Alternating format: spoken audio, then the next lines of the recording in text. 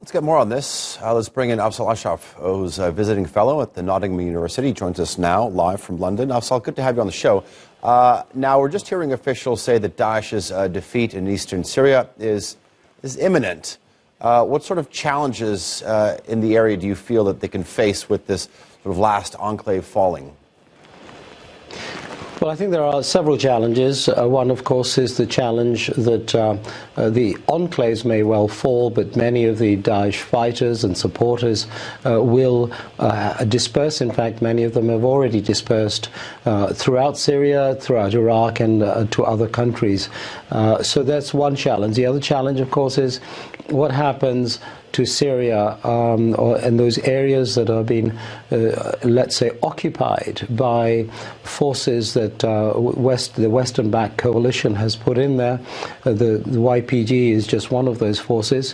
What happens to them, and what is their long-term future going to be like?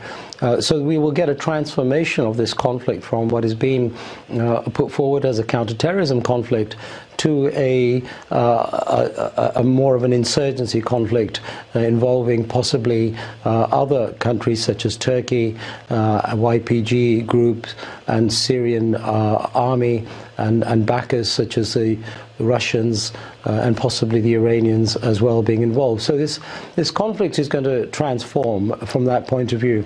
And then there are other sort of sideline factors, some of which you've already started to discuss, and that is what happens to those individuals that either go back to the countries from which they came, mainly the US and Europe, also to those who go not back to their countries but to other so-called safe havens. Many ISIS or Daesh fighters have sought sanctuary in places like Afghanistan and Central Asia, the Far East and North Africa.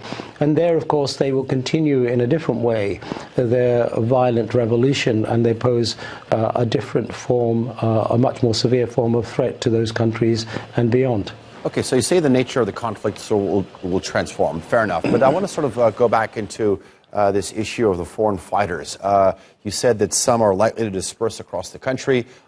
We've just reported that at least 150 or so foreign fighters have been handed over to Iraq. We've been reporting 2 individuals who are not welcome back into their country.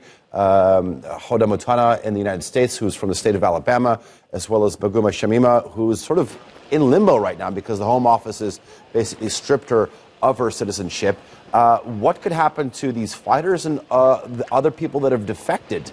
This seems to be possibly another big challenge in this new page. Okay, so the link between these two issues, the one of foreign fighters and the transformation of the conflict, is that these foreign fighters are attracted to areas of poor or no governance. And where you have a conflict, even in a transformed state, you get areas of poor governance, and these terrorist organizations are brilliant at exploiting those. So we can't completely walk away from that issue. But to answer your specific question about foreign fighters, what happens to them, what we're seeing played out in the 2 examples you give in the US and the UK is that there are 2 parallel issues here, ways of looking at this problem. One is the legal issue, and here citizenship, the right to citizenship and the rights to deprive people of citizenship is being debated. And if you look at it purely from the legal perspective, most people will say that the governments involved are not playing by their own rules. On the other hand, the governments involved have to look at this issue through the security prism as well. And in terms of the security prism, the big problem is that you can never be sure that anybody who comes back from this organization, having been a member of it, having perhaps supported in one way or another, is going to give up their ideas. And those ideas are very dangerous in that those ideas include the murder and the killing of civilians in the countries where they live or elsewhere. And so in order to mitigate that, there is an enormous burden of cost and time on the state to protect the majority of citizens from these very few people that threaten them. So there's going to be a real problem comparing these 2 arguments. All right, Afzal Ashraf, thank you for that great analysis and putting these latest developments into perspective. Thank you.